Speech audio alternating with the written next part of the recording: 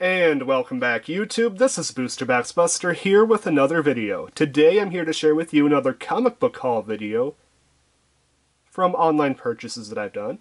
And I hope you like the indies because today is all about the independent comic books.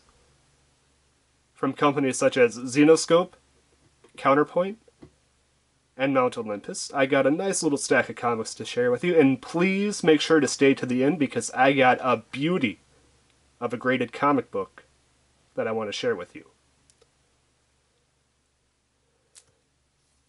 First up, from Counterpoint, we have their flagship franchise, Naughty and Nice, the Ménage à Trois series, issue number 1, Naughty variant. Of course, I had to do some censoring because this is the naughty version. Pretty much just imagine that she is topless underneath that piece of paper. And I gotta say, while it is a pretty cool looking title, very Metroid-esque, I'm kind of disappointed because the topless here doesn't make a lot of sense because it's open air, like it's not a see-through part of the outfit, it's like ripped open. So, being that she's in a suit, she's not gonna last much longer. With that suit being opened, she's going to be turned to space. She's going to be frozen in space pretty soon. And I gotta say, I do really like the little aliens, though. They kind of remind me of the Martians from the claw machine out of Toy Story 1. I do find them pretty cute. And while this isn't my favorite variant of the Naughty and Nice Ménage à Trois issues, I did want to share this one with you because I am trying to collect a lot of the issue 1 of the Ménage à Trois variants. And this one just happened to be for a good price. Yeah, that is Naughty and Nice Ménage à Trois, number 1. Up next, from the Mount Olympus comics, we got this really lovely Cowgirl Samurai of Oz comic variant.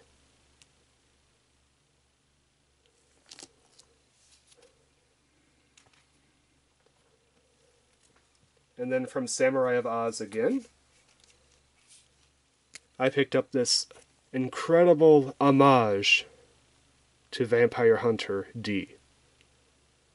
I absolutely love this particular comic variant. It is so cool. Vampire Hunter D is such an iconic series. I just had to pick this up. It looks fantastic. I gotta say, Mount Olympus does a great job with their variants. However, the prices can get a little bit out of hand because they make like 50 of each variant and then it's done. So prices can get out of hand. I got those two for pretty dang good prices. Some of their prices are like $200 on the secondary market, which is way too much money for a comic book printed in the last 2 or 3 years.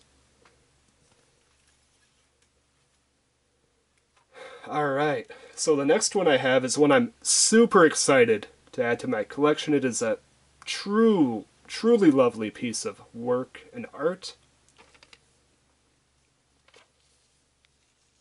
And that is the Robin Hood issue 1 C.S. Moore variant.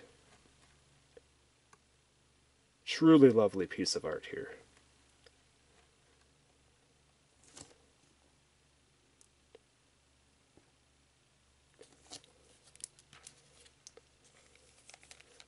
And proof, we got the certificate of authenticity right on the back here. Now I do have to rebag and board this because as you can hear, it's that crunkly, that's not even a word, crinkly, loud sounding plastic that, you know, I'm sure is not good for the comic book over time.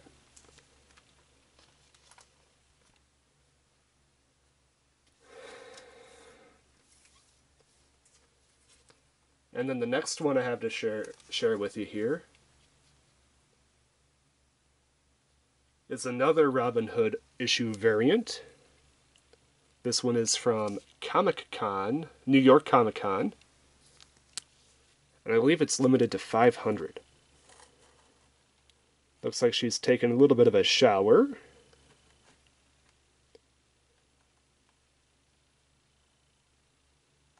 I gotta say, a very lovely variant.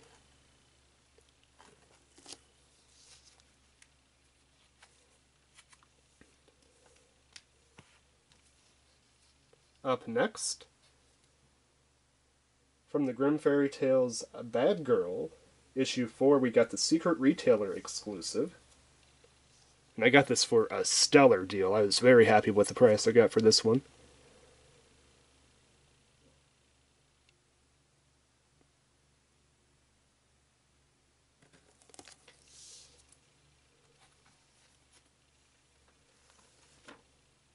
And then we got ourselves, from the Bad Girls, issue number 2, a Kamikaze exclusive, convention exclusive.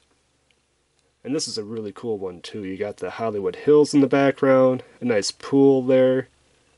She's all like ninja'd up, ready for a fight. But at the same time in a very relaxed, playful mood. And I like that. And I always have a thing for green hair. I think it's pretty cool.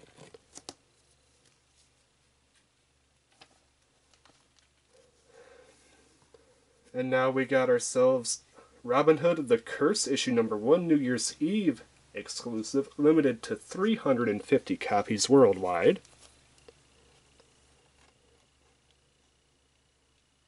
Pretty cool. You got the giant champagne glasses, the Christmas tree. So this is a very nice holiday festive cover here. They do have one where she's in a gold outfit that is very limited. I think it's like limited to 75. That's very hard to get.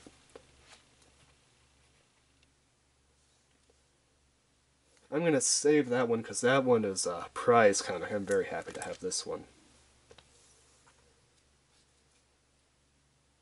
Did I share this one? I don't remember if I shared this one already, but if not, here we go.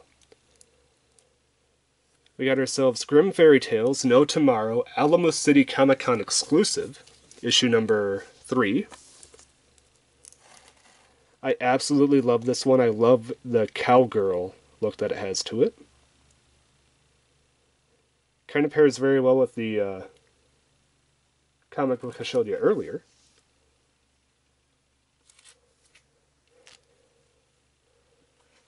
The Samurai of Oz one.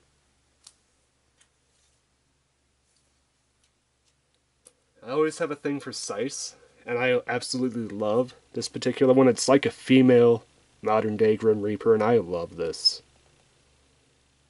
This is Zenescope No Tomorrow issue number, was it 1? 1. Variant C. So this is not a limited edition. This is just a really dang cool cover. I love it.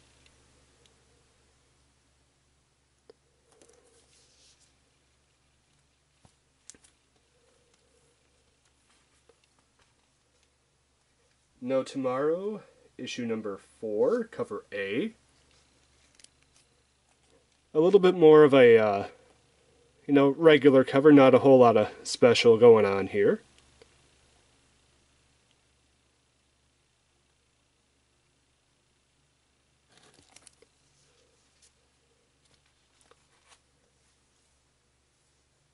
No Tomorrow, issue number 3, cover A. This one I like quite a bit. It's just like the aura of the Grim Reaper is enough to kill all these innocent animals around her.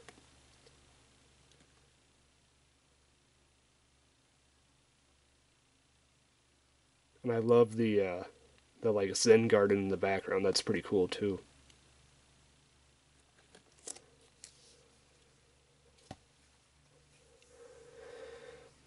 This is No Tomorrow, issue number 2. Variant number B.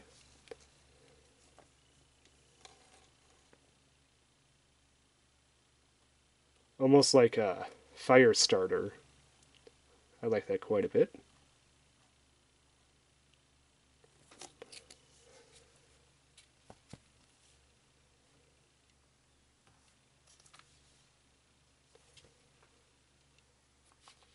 And this is No Tomorrow, issue number 2, cover A. The Foreshadowing. That's her business card. You got her in the background with her true form. Very cool. Alright, so this next one I am very, very happy to own because it is limited to 50 worldwide, and it is a very rare comic variant. Robin Hood issue number 1, a Zenescope exclusive. I think it was only available at their shop, and they only had 50 ever made in the entire world.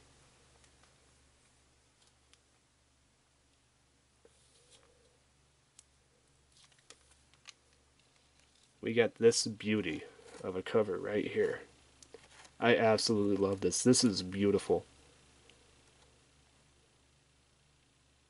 It's like she went to take a break, sat down, maybe took a dip in the water behind there. She came out, and then all of a sudden she's maybe hearing some sort of disturbance. Very lovely cover. I absolutely love this.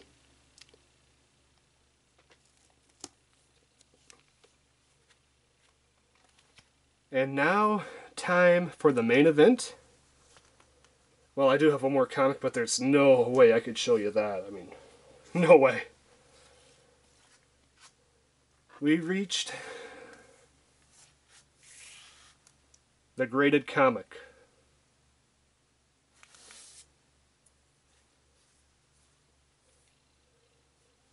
Here it is.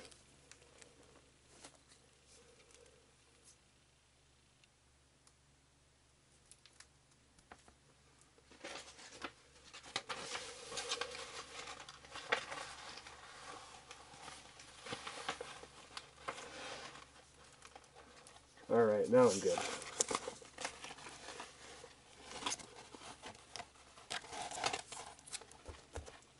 There we go, that's what I wanted to do. That is the graded comic book. We got Hook from the Grimm Fairy Tale series, part of the Neverland, Peter Pan arc. C.S. Moore, Naughty Edition, limited to 100 worldwide. This is issue number 3. Wait, 3 or 4? 4, sorry, 4. And it's like a grown-up Tinkerbell. I absolutely love it. It is a beauty of a comic. Sorry if there's a lot of rattling. I'm trying to not do an accidental face reveal here. And it is graded a 9.9. That is a beauty from CGC. 9.9 from CGC. That is unheard of. Well, not unheard of, but very rare to get anything above a 9.8 from CGC. And I got this comic for a really good price. At least in my opinion, it's a good price. Unfortunately, the Hook series is not very sought after. So the comic itself is kind of inexpensive if you just want a regular version. However, this one, limited to 100 worldwide, C.S. Moore Naughty Edition, is absolutely beautiful, and I am very happy to add it to my collection.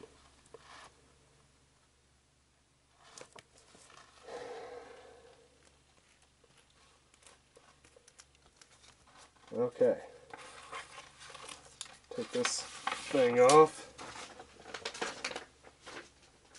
So with that being said, that is all I have to share with you for comic books today. I gotta say, very, very happy to have added what I did to my collection. I hope you enjoyed the video. Please let me know what your favorite comic is down below from this particular video. And yeah, I'm also thinking about potentially doing comic book reviews. Like, you know, reading the comic, giving my thoughts and opinion on some of these. However, I don't know if there's enough desire out there to see me actually grade, or not grade, but review comic books, especially ones that are like 10 years old. I don't know if there's any interest in that, because I'd love to give reviews on like Robin Hood and everything, but I don't know if anybody wants to hear it. With that being said, just let me know your opinions down below, if you'd like to see future videos in this series, and as always, I'm BoosterBoxBuster. Please hit that like and subscribe button, it helps out the channel a lot. Check out a past video if you want to see some of my other comic book collections and pickups or booster box openings. Go ahead and check them out, that'd be great. And hit that subscribe button. I think I already said that. I'm repeating myself at this point. Well, anyway, I'm BoosterBoxBuster and I'm signing out. Peace.